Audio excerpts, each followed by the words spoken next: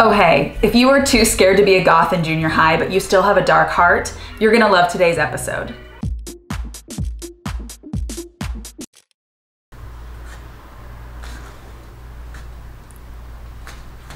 Ooh baby, it is another episode of Laugh Cry DIY, the channel where we do DIY decor for cheap whores, and finally, it is October. And of course, the DIY community is doing a ton of super awesome, cool, creepy, fun crafts. And here's a deep, dark secret about me. I love Halloween. I have a deeply dark and depressed heart, but I hate all things horror. I don't like blood, I don't like horror, I don't like gore, I can barely watch a rated R movie. I always struggle with seasonal decor because it just doesn't go with my existing aesthetic. But I have recently become obsessed with two decor styles that are absolutely awesome. Whimsigoth and tropigoth. We have whimsigoth, which is like a fun, boho, eclectic, witch chic vibe. We have tropigoth, which combines a lot of plants and tropical decor. Shout out to A League of Her Home on TikTok for introducing me to these terms. These styles are amazing, fun, eclectic, maximalist, witchy, bold awesomeness that I am obsessed with.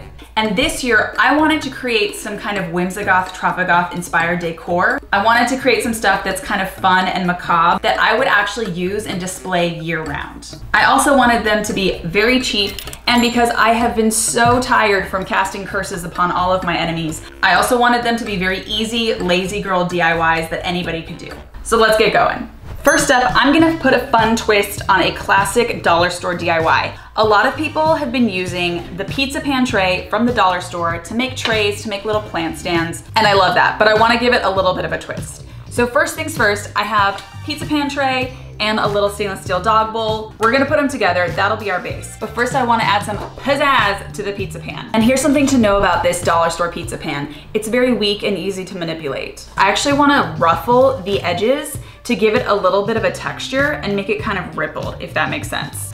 And although I would usually use the powers of my mind to do that, for this one, we're actually just gonna use the strength of our fingers. So the best way I found to do this is you kind of press in on the left and pull forward on the right.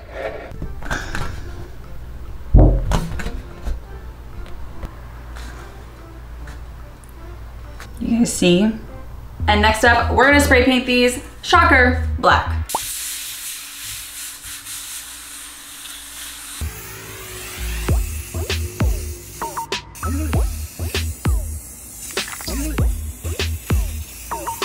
Ooh baby, she's back and she's black. But Katie, this is not completely spray painted. Why is that? Thank you for asking. For this particular piece, we're going tropigoth. It's very moody forest witch. So I thought, let's add a fun pattern here with some leftover wallpaper. Oh my God. She's black, she's tropical, she's stunning. If you wanna do this at home, you can do wrapping paper, fabric, peel and stick, contact paper. Whatever you wanna do, you can do it. So I'm just gonna trace around this bottom with this amazing pen that I got in Salem, Massachusetts. So I'm gonna trace out the top first, and we're gonna cut that out. And I am just laying this over the top and bending down all around the circle so that I can create the indent of the bottom. Does that make sense? You guys see the circle indent? And then we're gonna pray. Ah! We're gonna Mod Podge. And we're gonna place this on carefully.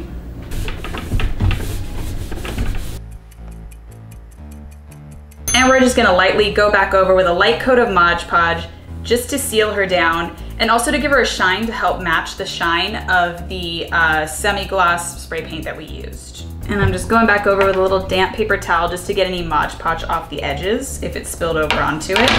And lastly, we're just gonna E6000 on the base.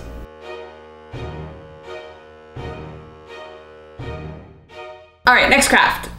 And now, witchcraft number 2. If there's one thing we know about us witches and demons and haunts, it's that we all love vases. So I thrifted this fun, simple purple glass vase. And I specifically got colored glass, and for this DIY, you're gonna wanna get colored glass too, because what we're gonna do is we are going to put on a pattern, paint over it, peel off that pattern, and then we're actually gonna have a two-tone effect where we actually have some of this colored glass showing through. How magical is that? And if you don't have a colored glass at home, but you want a colored glass, you can follow my Mod Podge colored glass tutorial here. I'll also have it linked below. So to create this pattern, we are using stickers. And what I have done is cut a bunch of moon and star shaped stickers out of dollar store price tags. Sometimes you're a little bit too cheap, and so instead of getting moon and star stickers, I did spend a lot of time cutting out these stickers, peeling off the backs, and re-stickering them here so that I could easily do this on camera. So what you can see here is I'm just putting the moon and stars all over in a random pattern. Ooh.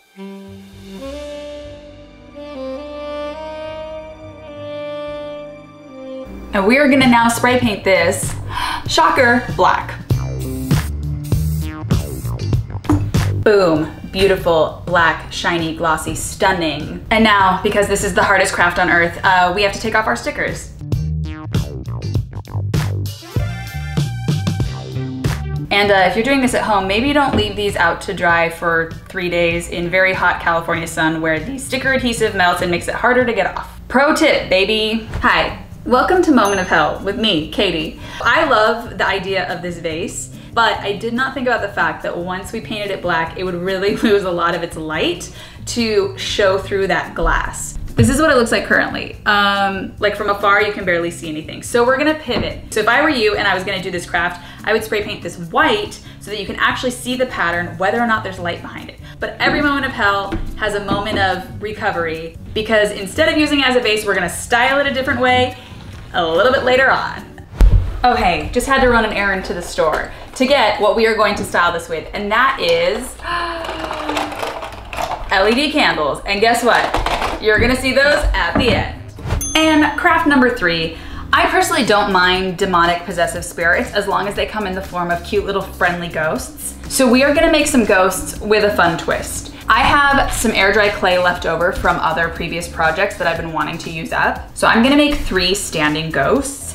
So to start, I'm rolling it into a ball, and then I'm sort of shaping that into a cylinder so that I can plant it. And then I'm sort of squeezing the head so that it makes a little bit of an indented round shape.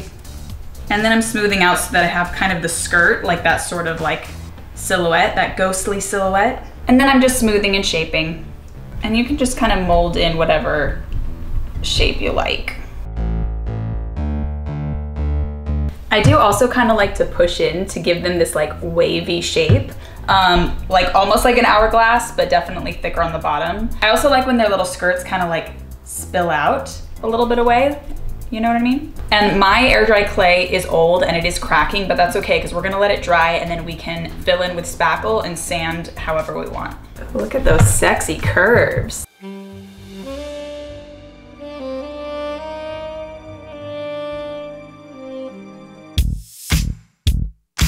And we're back. Look how cute they are.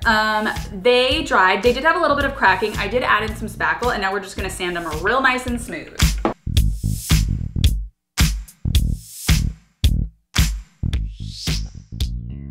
And last thing, we're gonna just give them some eyes, not mouths. I don't want them to talk, I want them to be active and engaged listeners. So I'm just gonna draw on where I want the little eyes to go. To make the indents of the eyes, I'm just using a small little screwdriver. You can use any tool you want if you wanna shave it, if you wanna carve it, if you wanna kind of indent it in, whatever you want. All right, now that they have all had their eyes gouged out, because we're going whimsigoth, we're going fun, and I have a color for home, we are gonna do these in some very fun colors.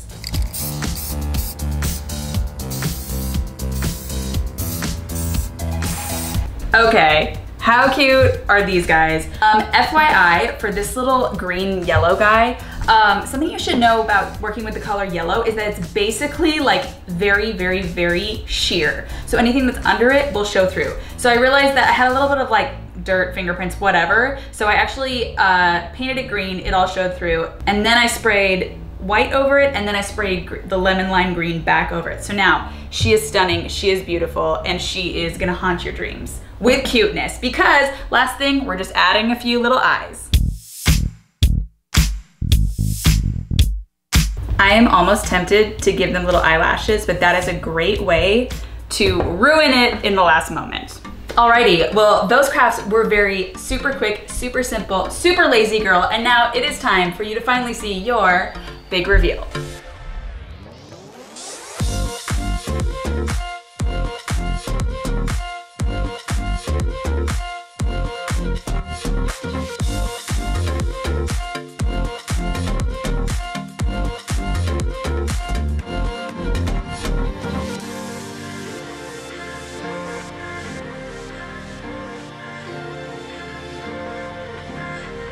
Well, thank you for joining me on this very exciting, very thrilling tropigoth journey. I am kind of so obsessed with tropigoth that we might spend the rest of the month on this, but we don't know yet. Love you guys, like and subscribe, and until next time, just remember, please don't ever invite me to your horror slasher night because I will cry.